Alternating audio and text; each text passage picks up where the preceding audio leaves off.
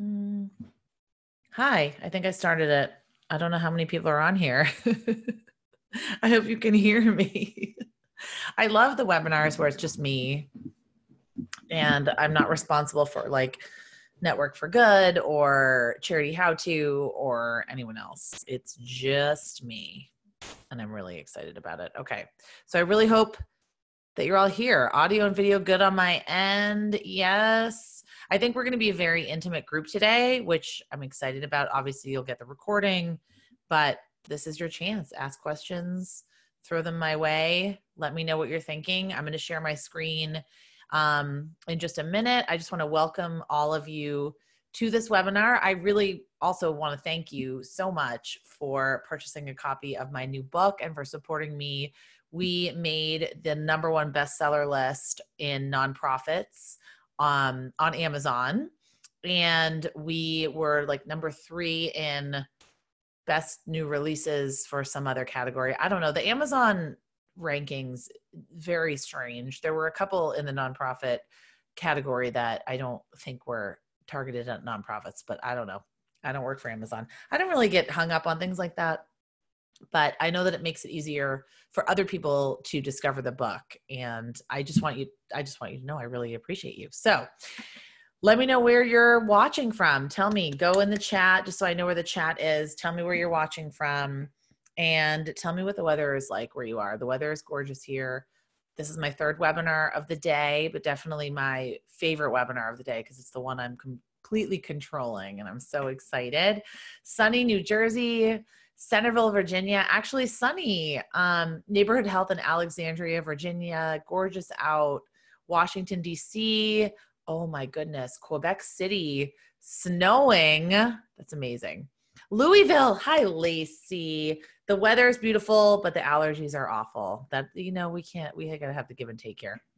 Washington State, oh, I'm going to Washington State for St. Patrick's Day. I'm not going for St. Patrick's Day, I'm going for a conference. And the county that I'm going to is where all 9 deaths have happened. So I'm slightly worried, should probably pay more attention to that. I'm kind of in denial a little bit. Washing my hands, wiping down everything, doing everything that I normally do. And, just really not trying to think about it. Brown County Humane Society in Nashville, Indiana. I really want to go to Indiana. Absolutely gorgeous here. Love it. West Africa. I know, Jennifer, I don't know if you know that I was in the Peace Corps in Senegal for 2.5 years. Love West Africa. Sunny and warm. We skipped winter. Dallas, Texas, rainy. Charlotte, North Carolina. Oh, wow. We've got such an awesome group. Okay, so I'm not going to take up too much more of your time. I just want to say thank you again for being here with me. I'm so excited to have you. And yeah, let's just share my screen. Let's get to the good stuff.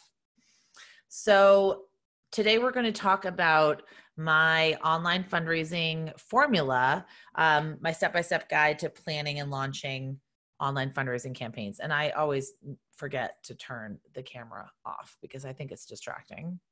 I will do the camera again at the end when I take your questions. Okay, great. So as you're coming in, make sure you introduce yourself. Let us know where you are watching from. Let us know, your questions. I'm going to try to monitor questions during the event. Oh, look, I've got the chat up. The technology's all working. Schenectady, New York. Hi, Amy. I'm going to be there. I'm going to be in Schenectady, April 16th. I'm really excited. That's where a lot of my family's from, Schenectady and Albany. Fun fact. All right. So let's get to it. Let's just get to it. And you're going to get the slides. You'll get the recording. You'll get everything. You know how I roll. Ooh, Pam oh yeah, hi Pam. And I don't know how to pronounce Shamhavi's name, and I really hope that I am pronouncing it correctly. From Beloit, Wisconsin. Love it. Yes, Shamhavi. Good. Yes. I know that it must be so annoying when people say, I can't pronounce your name, but I just always like to be respectful because I was calling one of my clients, her name is Carrie, Kari.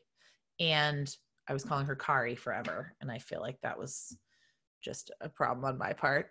Oh, Marianne says, looking forward to the session. Your new book is fantastic. I love it. I thank you so much for that. It's like having a baby. I have 2 books. I have 2 kids.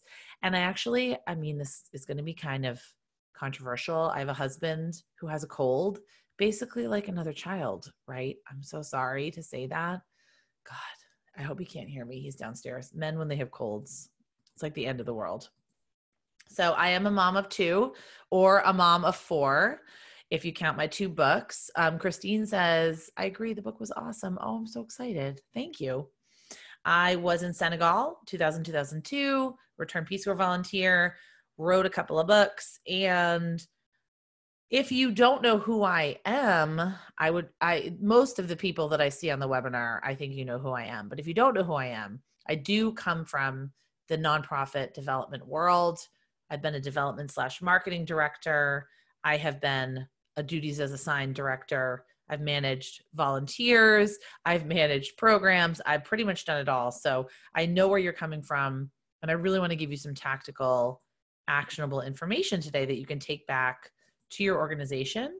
If you want to tweet along, feel free. I'm not going to tell you to take your phones away. I'm at Julia C. Social. I really like Twitter. I kind of culled my Twitter recently, got rid of a lot of the negativity on there, and I love it lately. I really want to thank you so much, everyone on this webinar. You emailed me, you sent me your receipts, you told me you love the book, or you told me you bought the book. Now I have another ask for you.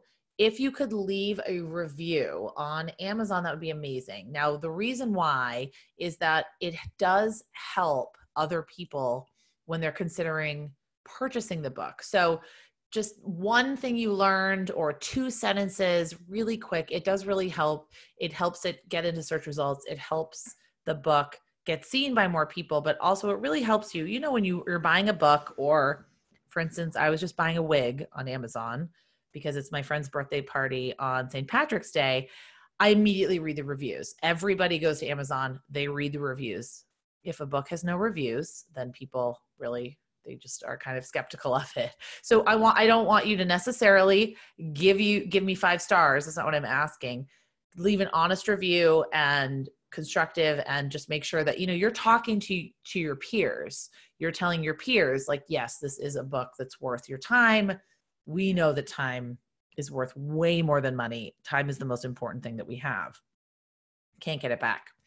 So what we will cover today. Oh, Tim says, I was the first person to review it. Yay. Oh, and I don't mind. I don't mind all caps. It's fine. I get it. You were yelling. You were excited. It was fine. Okay. What will we cover today? We're going to cover the 4 phases of online fundraising campaigns that slay: planning and preparation, launching with a bang, keeping momentum with a campaign calendar, and then strategic follow-up after the campaign ends. So the slides are up on SlideShare. You just go to my SlideShare account. I'm Julia Gulia 77. I signed up for it a million years ago, so that's why I have my Julia Gulia name. But the slides are up. I will also probably put them on my blog, so stay tuned for that. But just know, if for some reason you can't access them, I am happy to email you the slides. So they're on my SlideShare if you just go look up my name. And I will send you an email after this with the recording and with the slides. So I want to talk briefly about the online landscape in 2020. And if you have ever seen me talk, I really don't like these. I don't like these infographics. I think they're very scary. But the point being, the attention span of a typical person entering 2020 is incredibly scattered. Now, I'm reading a fantastic book called Digital Simplification.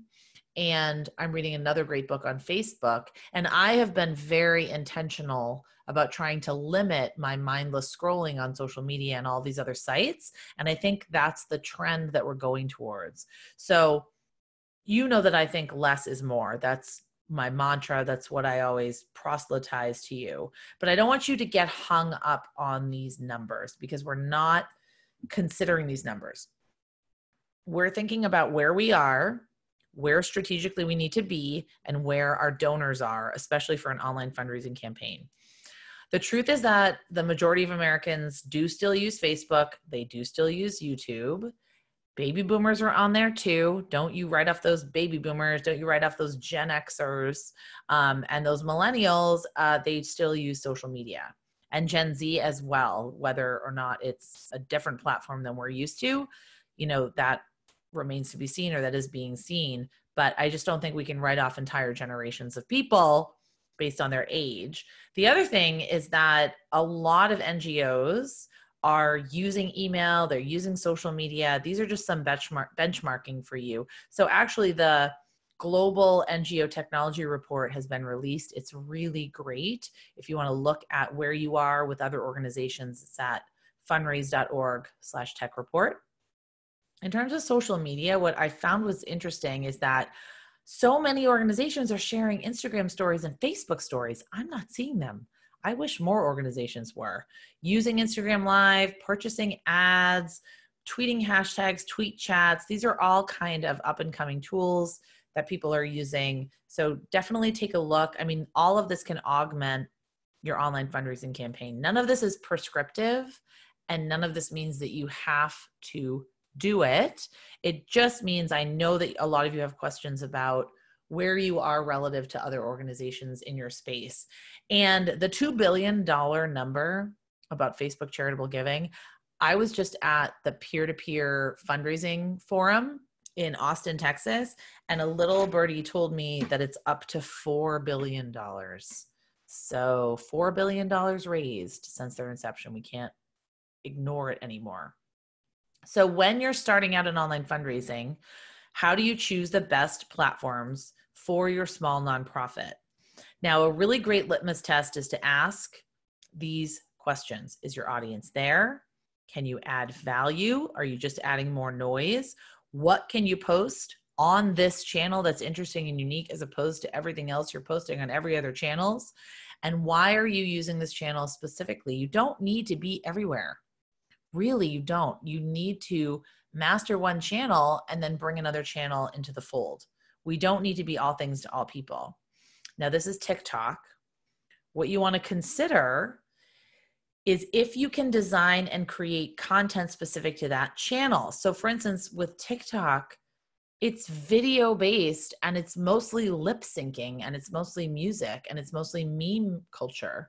So if you're just thinking like, oh, I have a great YouTube video, I'm going to throw it up on Instagram stories and TikTok, it's not going to work. Each channel is its own unique culture, its own country. It has its own language. You really have to examine if you have the capacity to add another channel into the mix. You have to do your research.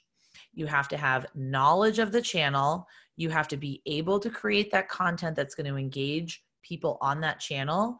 And then you do have to spend a little bit of time on measurement and analysis. That's very important. And I just did an entire webinar this morning with Network for Good on how to choose metrics and how to determine your social media success. Because if we're just spinning our wheels, okay, great. Sometimes you're community building.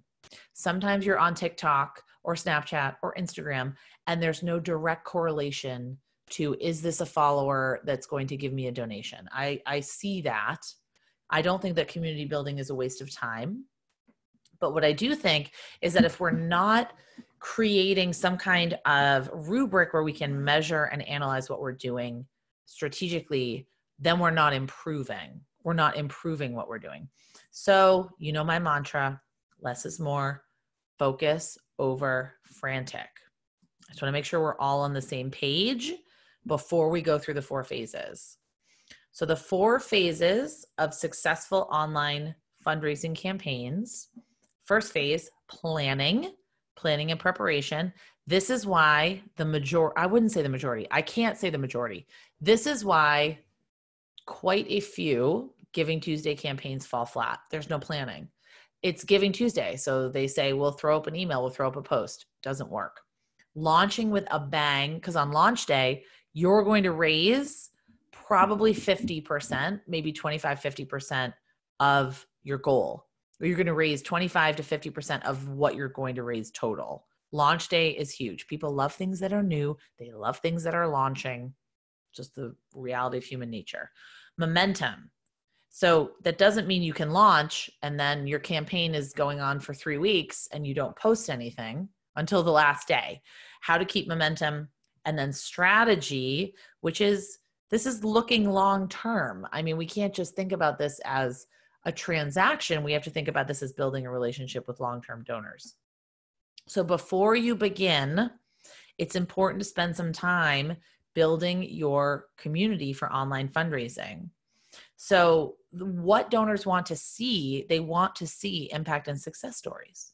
That's what they want to see from us. And they keep telling us this, and somehow we keep ignoring this, but we need to understand what our audience wants to see from us when we're not asking them for anything. And this Venn diagram I share all the time, probably in every presentation. It's from Mark Phillips on the Queer Ideas blog. It's amazing. What I love about it is that we get so wrapped up in the left-hand side, the things that we want to tell a donor, and donors get wrapped up on the right-hand side in the purple. But really, where we come together, the thread tying everything that we do together, is how we help solve a problem. These are the kind of communications that you need to share.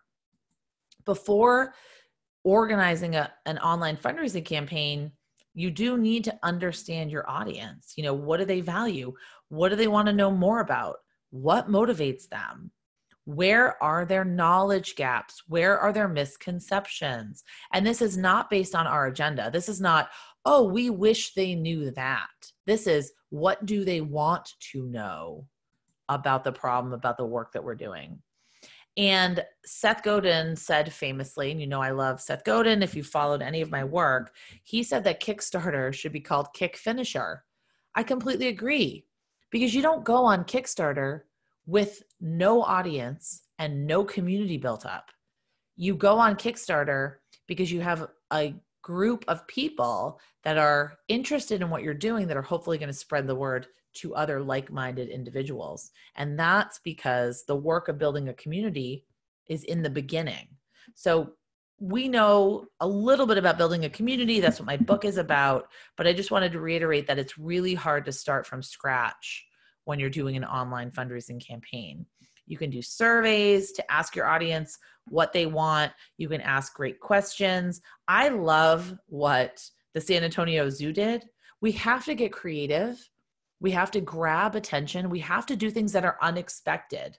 Name a cockroach after them, and it will be fed to zoo animals on Valentine's Day. I mean, how amazing is that? Talk about milestones, even if you have confidentiality issues. There's ways to build community. You don't have to share the faces and names and identifying details of all of your clients or any of your clients. Share these little mission moments. Make me feel happy. Make me feel like this is an organization that I want to participate in. This is how you build community. You show up, you talk about impact, you share quotes, you share stories, and you build this community of people. This is an Instagram story that then you can turn to when you are running this online fundraising campaign. So step one, planning and preparation. So building a community needs to be ongoing throughout everything that you do. Building a community is not something that you're going to check off your list ever. It never gets checked off. It's always on your list. So you're continually doing this like concurrently with all of these different phases. First phase, get your website ready. You're going to be sending a lot of people to your website with this online fundraising campaign. So get it ready. Maybe you're going to use a third-party website like Classy or CosVox, but get your website ready if you're going to be using your website. Make sure there are donation amounts. You want to eliminate analysis paralysis. You want to eliminate decision fatigue. You also want to make things absurdly easy to accomplish and carry out on mobile devices and any other device that people are using. I love this. Give a little to make a big impact. You'd be surprised at how far we can stretch $1. Consider having a landing page for your campaign where the only thing that people can do is donate. You want to eliminate distractions. You want to set up your website to maximize conversions. Conversions mean the percentage of people that go to your website and then make a donation, because you're going to get a number of people obviously going to your website and then not making a donation for whatever reason. But you want to maximize the number of people that actually do end up making that decision. So you can choose outside platforms if you need to for your fundraising campaign. So this could be Facebook. Maybe you want to run the whole thing on Facebook. Maybe you just want to use it as a piece of your campaign. YouTube has giving tools. I really like CauseVox and CrowdRise and Classy for outside platforms where you can raise money for your online fundraising campaign. There's so many out there. Fundraise is a great one. Rallybound is a great one. I just think that there's so many outside platforms that you can use. You can use your website, or you can use a standalone fundraising campaign.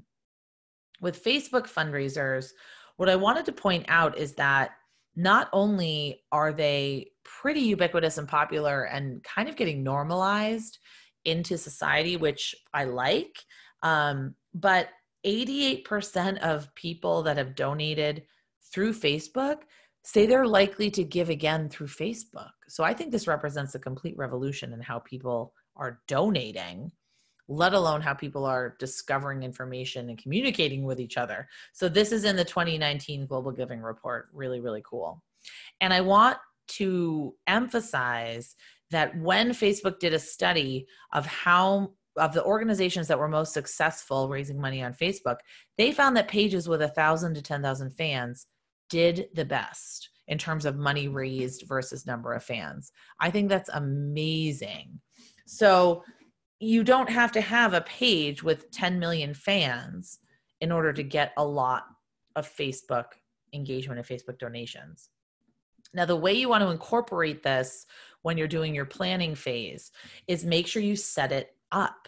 So you want to make sure you set it up. You want to make sure that your donors and your supporters know that this is an option. You want to explain the benefits to them. You want to make sure that they know that it's a possibility, that they know that Facebook doesn't take any of the fees, all of those frequently asked questions. And then you can give them advice and tips and tricks for setting up a successful fundraiser. And we know what it takes to set up a successful fundraiser. It takes a great headline, a great visual, and a compelling story. It's like anything in fundraising. Great headline to capture attention, compelling story, and ease of use. And if you want to thank your Facebook fundraisers afterwards, I have a lot of examples of organizations that do this. If you're worried that you're not going to be able to thank them, then here are some examples of how you can maybe thank them. I just want to encourage you to look at these tools and see if they're a good fit for you and if they can enhance your online fundraising campaign. So when you're planning, in the planning phase, you are evaluating all of these tools to figure out if they're a good fit. Maybe the Instagram donation sticker is a good fit. Go to the Malala Fund, look at their fundraising highlight in their Instagram stories. They walk people through how to add the sticker and why it's a good idea. So if this is a tool that you're saying, yes, I want to use it, you do need to have some things in place to tell people how they're going to use it. You can't just set it up and expect people to come. It's totally Bull Durham. Is that? No, Field of Dreams. Sorry, I'm getting my Kevin Costner movies confused. If you build it, they will come. It's not like that. And we know this. Make it fun, make it exciting, show people how to use it. Okay. Tim says, do you have any thoughts about Network for Good's donor management system, which also has donation pages for your website? I've never worked with Network for Good, so I don't know. Does anyone else use Network for Good as their donor management system? I just can't personally speak for that. Paige says we do. I know that Network for Good works a lot with Facebook. Paige says we love it, easy to use. So there you go. So if anyone else uses Network for Good, let me know. Bad, good, ugly, I'd love to know. I just haven't personally used it with any clients. I do love Network for Good as a vendor. I think they're great people to work with, but I have never used it to manage donations. Okay, in the planning phase, at least 3 months out, Conduct research. What's going on? What are the partners and others in the industry doing? Form a committee. Just like any other event, you'd form an event committee, set a date for when you want to launch, and then create the work plan. This is who's going to do what when, working backwards from the date. You want to create a strategy to recruit people that are going to spread the word for you and also raise money for you. You can call them something more fun than online fundraising ambassadors. Maybe they're donors, maybe they're volunteers, maybe they're literally 5 people that you identify. How are you going to reach them? Who are they? What do you want them to do? And then how are you going to keep them activated and engaged throughout the campaign? 1 month out, you want to tease the launch, create a calendar that you're going to use every single day of the campaign. So you don't wake up every morning and say, oh my gosh, what are we going to post today? And then the measurement spreadsheet, which is just to make sure that you're hitting the goals. Maybe you have engagement goals or new donor goals. There might be other goals other than just fundraising. You know, there might be other goals. This is a great way to tease it. I love impact goals. So impact goals are, you know, they're not telling you in this post how much money. They're telling you the impact goal. We want to build 25 schools around the world. To me, that's a lot more impactful than saying we want to raise $500,000. $500,000 sounds really large to me, especially if I'm a $25 donor. Think about creating an impact goal and organizing your campaign around that. And then depending on your capacity, but of course you're going to be doing this way before you launch your campaign, you want to develop the collateral. So this is everything you're going to use to promote your campaign. Posts, videos, photos, graphics, templates, PR. You might only use maybe 2 or 3 things on this list, or you might use the whole list. But make sure you're making a list of every single thing you need to create, all the channels you're on, your email, your website, every potential communications list, every potential communications avenue that you're going to be leveraging.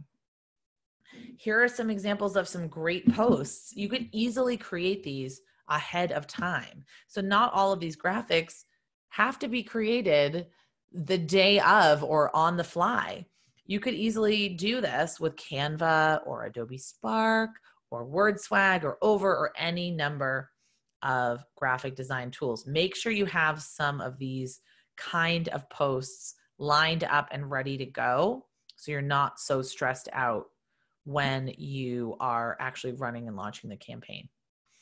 Okay, so step 2, now that you have everything a little bit prepared, you do want to have some white space in there. You don't want to have every single post automated, but you do want to have a little bit of content created so that you're not losing sleep. Now, launch day. Launch day is huge. Before the public launch, make sure you're not launching to zero. So what I don't want to see is you are using, say, CrowdRise or Indiegogo or GoFundMe or whatever it is for your campaign. And you send out the launch email. I'm all excited. I go there and it's at zero. I don't want to see that. I don't really care. I'm always the first of the buffet. I will seed a tip jar. I don't care personally. A lot of people care about that. It's just human nature. So seed I was going to say seed the tip jar. Make sure there's some donations in the coffer before you launch to everybody. Make sure staff and board members make donations first. Anyone asking for money, I better see them up on that donor board. I better see their name. If they're asking me for money, they better have given money. And also with an online fundraising campaign, you usually can see the names of the people that have participated. So it's easy to be anonymous, but it's also kind of hard to be anonymous. Your launch day email is so important. I want you to rewrite it 50 times and write 30 different subject lines. So you can write the same iteration 30 times. Your subject line of your email on launch day, it really could make or break your campaign, because first of all, is it going to be delivered? Secondly, is it going to get opened? And is your launch email compelling? It has to be, because you're launching something. After the launch email, people are going to start saying, okay, well, it's a fundraising campaign, and your email opens might drop off for a little while, and that's normal. But your launch email is so important. You have to get people excited. You have to pique their interest. Tell them about a match if you have a match. Drive people directly where you want them to go. And what I recommend doing is to really ramp up buzz around the campaign, calling people, taking a video of you calling people and thanking them. Whether or not you love Elizabeth Warren or not, I love her social media videos where it's her calling people and thanking them for their donation. I love those videos. They're so awesome. And of course, she has to ask for permission and all of that, but do that. Post those. Thank people. Just a great way to get interaction and get some more buzz and some more excitement around the campaign. Make sure the thank you email that you're sending to new donors is impactful and interesting. You've changed lives. You've done this. We did this together. Thank you, thank you, thank you so much. Please know that, this is what your money's going to. Feeding America, the No Kid Hungry campaign on Giving Tuesday in 2018, they did a live thankathon on Periscope, which is linked to Twitter. And they had a whole wall where they just thanked people for giving to the campaign. And they put their names on little sticky notes. And you can see they put their major donors and their corporate sponsors on bigger sticky notes. And then once in a while, they would have someone come stand in front of the live stream and say, thank you so much to XYZ for giving. Love it. I love any way that you can build a community and really get people involved, but also thank your donors.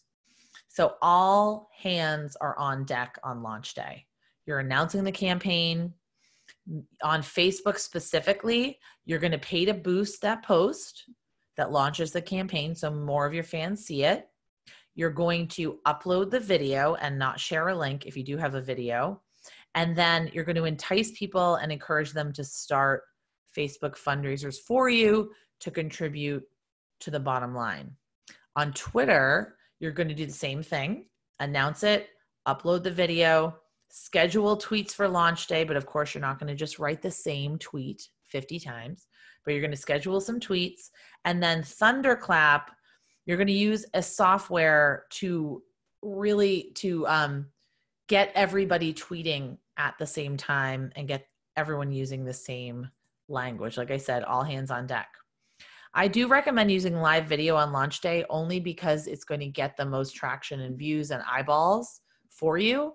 So you can promote it before launch day. You could just go live serendipitously and spontaneously and make sure you say, we have a big announcement. We're so excited to do this. World Pulse did this. And then when you update your caption or you update your comment, the people that were watching you live are going to get that notification. So make sure you're following up after the Facebook Live ends for the people that are going to catch the Facebook Live, not when it's live, because a live video lives on your stream and lives on your page.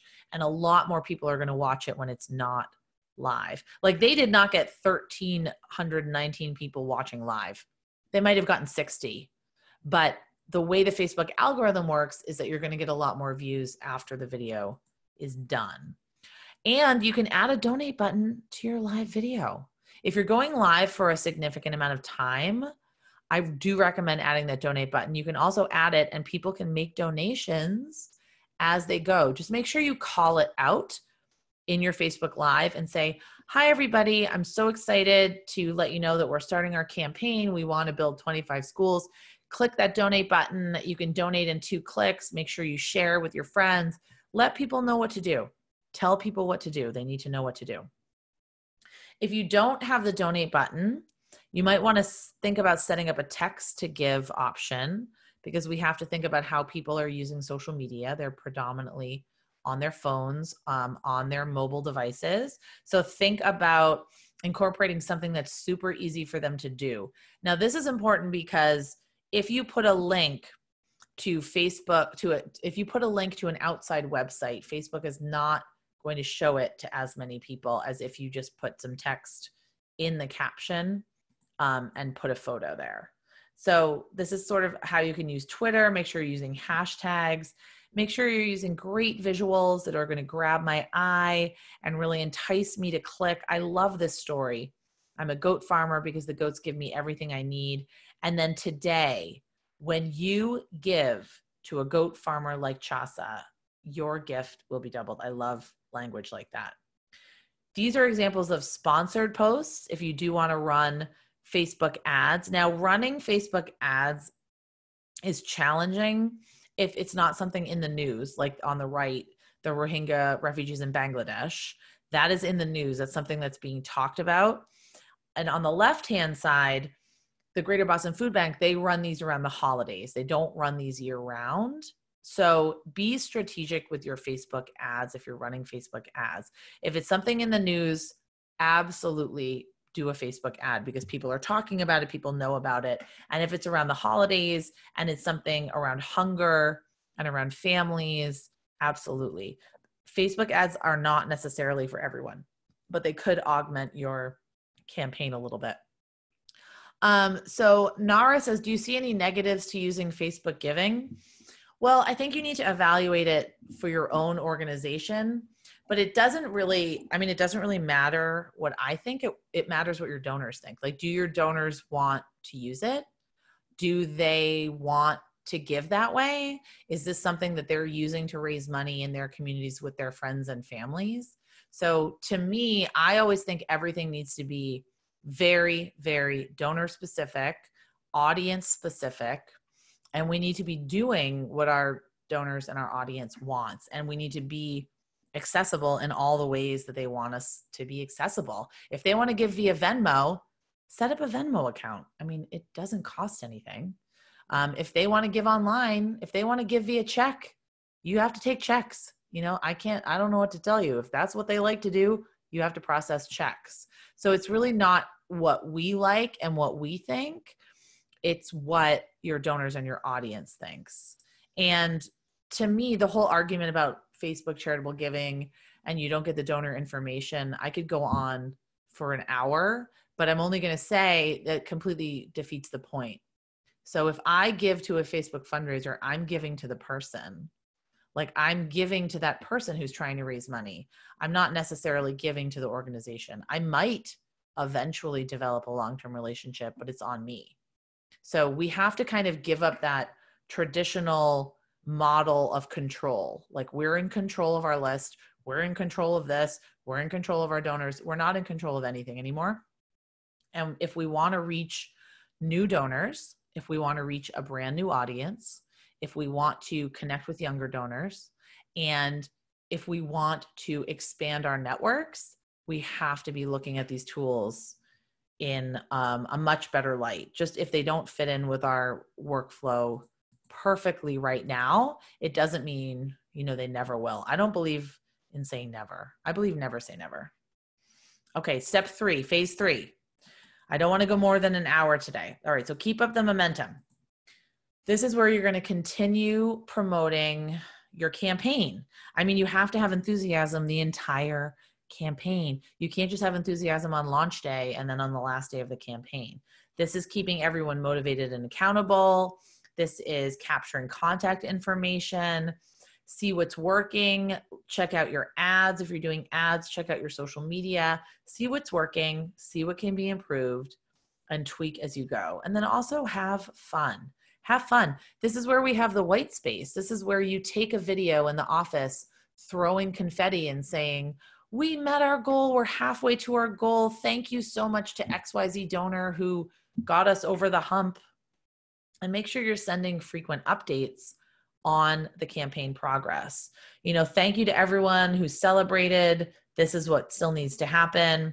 Make your gift today so we can reach our goal. Now, my only note with this one is that, first of all, I do love Girls Inc. They're one of my favorite organizations, but helping them reach their goal is not super compelling to me. I want to help them, make girls stronger, smarter, and bolder. So think about the language you're using. Is it all about you, or is it all about what your donor wants to accomplish?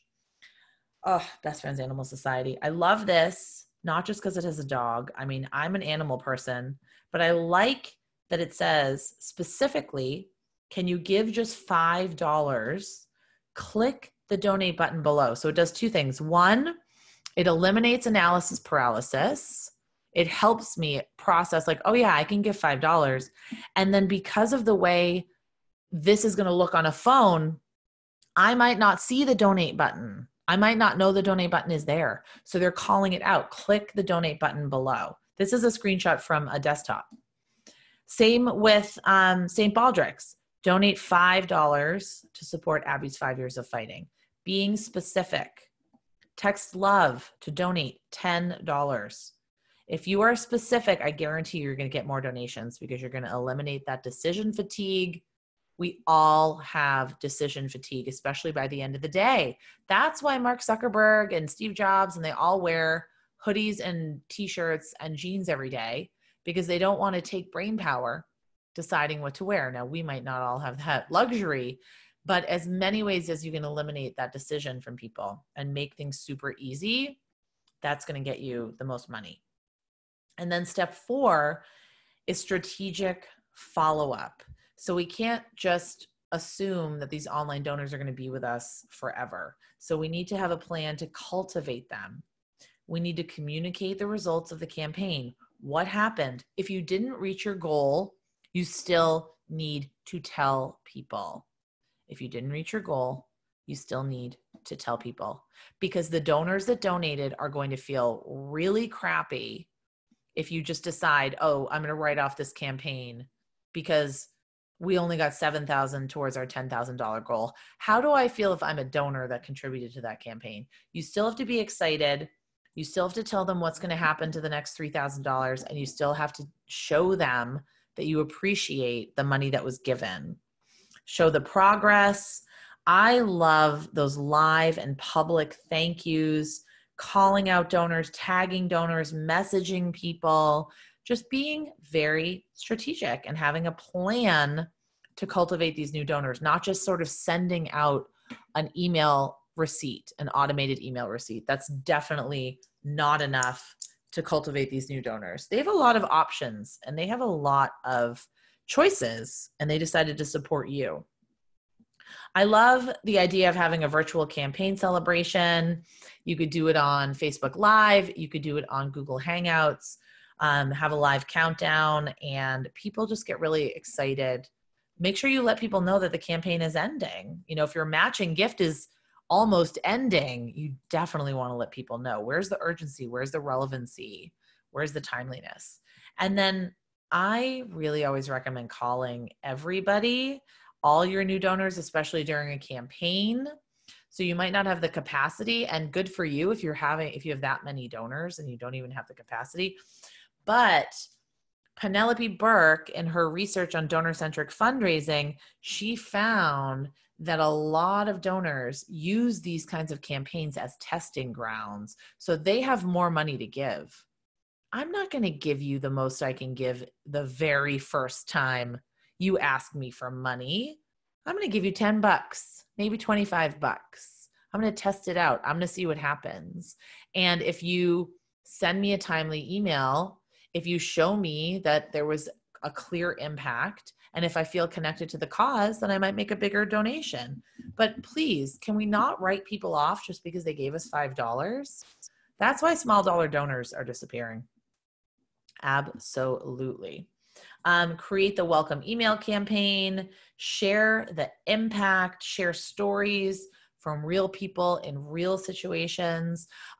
Tim says, how do you recommend capturing donor phone numbers? There's really no way you can make people give their phone number, but on the donation form, you can have it be an option. And certainly if they give it to you, then you want to call them, because that means they want to call. I mean, the majority of people in this day and age might not give it to you, but if they do give it to you, by all means, make sure you call them. And you might have some returning donors that you already have their phone numbers in the database. And even Penelope Burke found that even leaving a voicemail can be just as impactful. But if you don't have a phone number, make sure you're using email or direct mail or some way that you have to communicate the impact, to communicate the stories. Get people more involved immediately. Maybe you ask for their feedback. Maybe you ask them to do something low touch, like be a social media ambassador. Get them more involved immediately. Some tools that you can use that I talk about all the time. I gave you links to the nonprofit discount page. Canva is for graphic design, Animoto for editing video, WordSwag for creating, like you see on the right, these great little graphics. You have to have a visual with every post. For scheduling, I use Hootsuite, I use Buffer. BuzzSumo is a fantastic platform to look up what's trending, to look up what other people are posting on, and to look up influencers. And then I really encourage you, and I will spend some time, I'll spend about 5-10 minutes answering questions if anyone has questions. Just remember at the end of the day what donors want. So this is what sets campaigns and sustainable fundraising programs apart from kind of flash in the pan fundraising programs. The ones that are sustainable, they really remember what donors want. Donors want to make a meaningful life.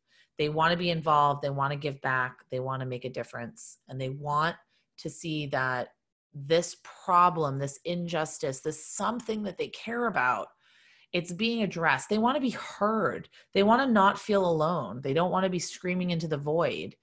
But I think the most important piece of this is they want to create a meaningful life, and you're helping them do that.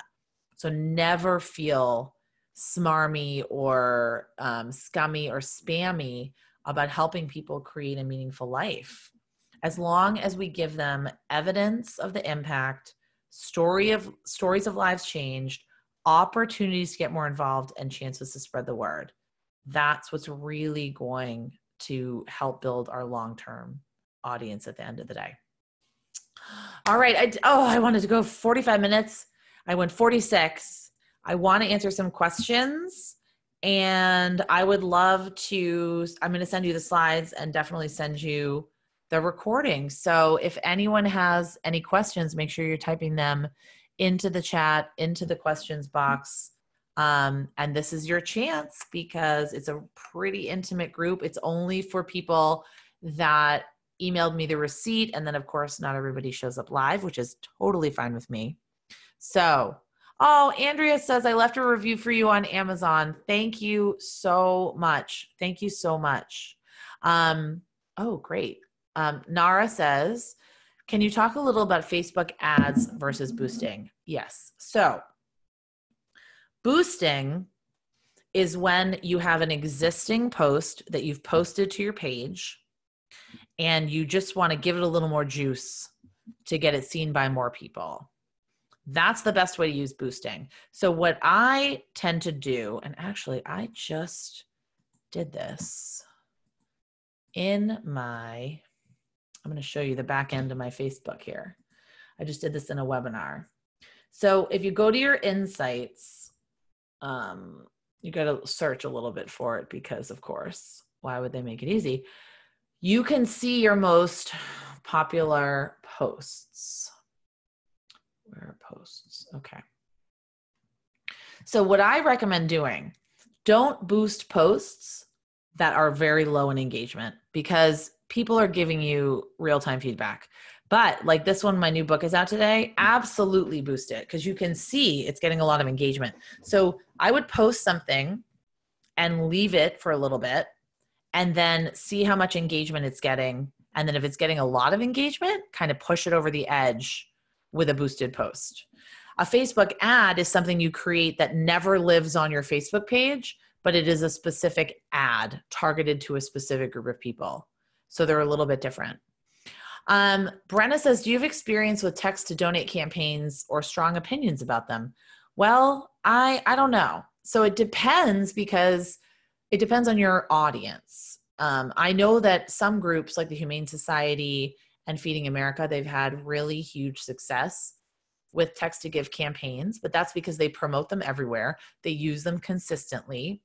What you can't do is sign up for a tool and then use it once and then say it's a failure. So you have to kind of commit to a tool and use it all the time. I do like text to sign up tools. So I use one called Textiful. And that's the one, if you've ever seen me talk in a webinar and I say, text the word social media to 33777, those work amazingly well to get people's emails. But text to give, I've never really given via text to give because I usually give via Facebook or I give via Venmo or something like that. But I do know that if it's a tool that you're committed to using, you should 100% commit to it. And you can't just kind of put something up and then saying, oh, it didn't work because I used it for 5 minutes. Oh, Judy, I'm so excited that you're on here. Okay. Yes, you love the comment you made about treating all donors with attention and respect. How much should a small organization budget for boosts? I don't know. I mean, I would start out with $50 and I would have serious ROI for that. Like I would say, okay, we want to boost this and boost posts that you can track, like boost a post that goes to a donate page or boost a post that goes to an event page, boost a post that goes to a video. So you can track and say, okay, we got this many video views. We had this many event signups. We had this many email signups. That's what I would recommend doing in the beginning. But you could do a lot of damage and be dangerous with $50, even just a small organization. All right. John says, minimum number of volunteer fundraisers do you recommend to be effective? Best practices to grow volunteer fundraisers. Well, what is your goal? So if you want to raise $50,000 on Giving Tuesday, you're going to need a lot of volunteer fundraisers. But if you want to raise $2,000, then maybe you only need a handful. So you have to work backwards from your goal. But if you're talking about people that are going to raise money for you, the very first thing you need to do is give them the tools. You need to have a toolkit on your website or some kind of PDF toolkit you can give them to say, thank you so much for being a volunteer fundraiser. Here are the top 5 things that you can do. Here are more resources for you. Here are some photos. Here are some videos. So just make things incredibly easy for them so that they don't have to be searching all over your website for information. And so they can turn to you kind of as a go-to resource. Oh, look at Paige said, Judy, we started with 30 to 50 a month and tracked analytics to see if we needed to boost or cut back. Awesome. Perfect. Kristen, hi, Kristen, said, any advice when working with multiple organizations? Oh, in a regional campaign. So like a giving day. Well, first of all, if you're doing a giving day or you're all working on the same fundraising campaign, you do have to have, I would have some kind of webinar. I would have a toolkit. I would make sure everybody is on the same page with the messaging. I would give them the top 5 best practices for online fundraising and just, help lift each other up because some of the organizations are going to be a little more savvy. Maybe pair up organizations if in a regional campaign. So pair up a savvy, seasoned organization with a tiny newbie organization, or maybe pair people up that are not kind of direct competitors. I don't like the word competitor, but you don't want to pair up a museum with a museum. Maybe you do. I don't know. But I think maybe pairing up a seasoned fundraiser with a newbie, showing them the ropes, and certainly just always giving them the resources that they need to succeed, whether that be a toolkit or a webinar or access to information about the campaign and the stories that are, the why of the campaign. Like, why are we doing this? That's so important because if organizations, no matter if it's a giving day or if it's an individual fundraising campaign or if it's a tiny, small nonprofit, if people are not on board with the why, they will never be on board with the how and the what. So you're going to tell them all day what you're doing, but you need to get them on board with why you are doing it. Okay, I'm going to take one last question, and it's from Tim. He says, any suggestions for how many online fundraising campaigns a nonprofit can do in a year without inducing donor fatigue? I recommend so what I recommend with small organizations is doing maybe 4 dedicated fundraising pushes a year. I mean, it doesn't mean you're going to be sending donors away if they decide to donate to you. But then, big organizations like St. Jude, they have a donate button on every email. They have donate buttons all over the place. They have people running fundraisers for them every day of the year. I know some organizations have strategies around birthday fundraisers, have strategies around how to really entice people to donate their anniversary, and all of that kind of thing. So what I would recommend is looking at on the calendar where you think you could do like a 2-week, 3-week fundraising campaign, all hands on deck, and then spending the rest of the year really focused on community building and building up your audience. I'm sorry, the third webinar of the day. So I'm losing my voice a little bit, but there's really no one size fits all. But I think the best piece of advice I can give you is look at your capacity, see where you might be able to fit campaigns in nicely. Maybe you have something that is around mothers. I know when I worked at the domestic violence shelter, we had a big campaign around Mother's Day, which is in May. And then we had a big campaign in October, which is Domestic Violence Awareness Month. And then we had a big campaign around year end. So it just kind of made sense for us. So I think donor fatigue, this is kind of a controversial opinion. I kind of think donor fatigue is a myth. Like Penelope Burke talks about this, and I'm just like on a high from her because I just saw her speak in person. But we get fatigued because we don't ever hear from charities unless they're asking us for money. So if you're communicating with your donors consistently about your impact and about what their gift helped to achieve, yes, if you're asking them every day, but obviously we're not doing that. But I don't think that if you're asking them a few times a year to support a cause that they care about and to contribute to alleviating a problem that they care about, I really don't think they're going to get fatigued. They get fatigued when the only time they hear from you is your annual appeal in December. Yes, I get fatigued by that too. That's when they get fatigued.